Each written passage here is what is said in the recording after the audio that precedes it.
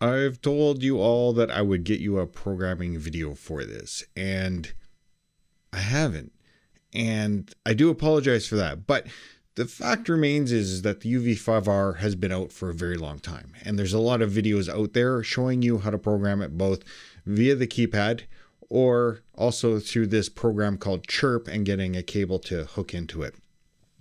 So what I'm going to do here is I'm just going to leave some links down below, and you can check out the best place that I've seen for a lot of these videos is a guy called Not a Rubicon. If you don't want to go through a hellhole of a bunch of button presses and programming and software and all that other stuff, there's one trick at the very end, and it can be solved with a drill bit.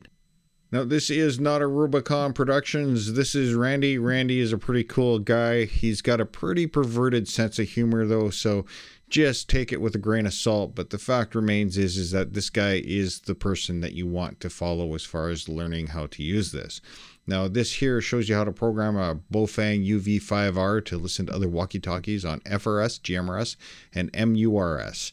There is a way to do it on some software. Now, with the software, you're going to notice that this is an older video. It's 3 years ago, but let me tell you something. The software for Chirp pretty much looks exactly the same, and you're not going to lose anything by following this. This is still going to show you how to program if you have a programming cable. And lastly, this is how to program the UV-5R. This is just using for off-roading, hiking, airsoft, and that is using the keypad. And with this one, you'll notice down below that you have a step-by-step guide on how to get your license and a channel frequency conversion list. So this gives you the frequencies that you're allowed to use. So this is where you need to go for this. Here's the thing, is that the easiest way to use one of these legally, in Canada, you don't need a license, and in the US, you have to pay for a license, and you can use it on a certain amount of frequencies. Walkie-talkies are kind of fun.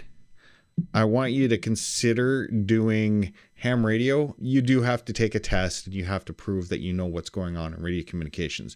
And part of that is so that you know the safe operation of these radios. And I know a few people are going to say, yeah, it's not that powerful, and it's not that big of a deal. Well, fact remains is that something like this can do damage to electronic equipment, and you got to be safe about using it, especially if you go to hospitals. Now, why am I bringing this up? Just like in my previous video is that I know that a few people go to children's hospitals or hospitals in general to cheer people up, which they should as a Ghostbuster. But keep in mind that transmitting or having this thing live there can be a big problem. So just don't turn it on. Or you can lock it. Now you can lock it, but the thing is that you can unlock it by accident. I do, however, have another solution. These antennas are very inexpensive, and you can buy them a dime a dozen.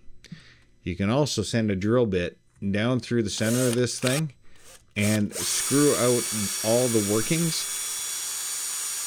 So that guy is not transmitting anywhere ever again. So that this radio can only transmit on this little tiny stub, and that has basically made it completely ineffective unless you are right on top of it. So if you want to make this safe but still have this thing light up and make beeps when you press the button, grab an extra antenna and drill the bottom out. It's really that simple. One thing that I have found is that there are quite a few Ghostbusters groups that have a nerd just like me that has their ham radio license.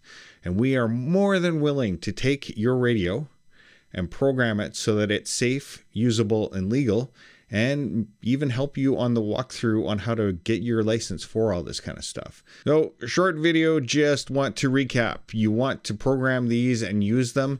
Make sure that you take a look at your country's laws and regulations. I'm not an expert in any of that stuff as far as laws and regulations go. But I do know that in some countries you do need to be regulated to use it on GMRS bands. And some of the frequencies that this thing's capable of working on are ham radio bands. And you got to be licensed for it. And there's a good reason for it. If you are interested in ham radio, I do have another channel called the Ham Radio Rookie. And I am just on my beginning journey of ham radio, which is really kind of cool. And maybe you can follow along with that.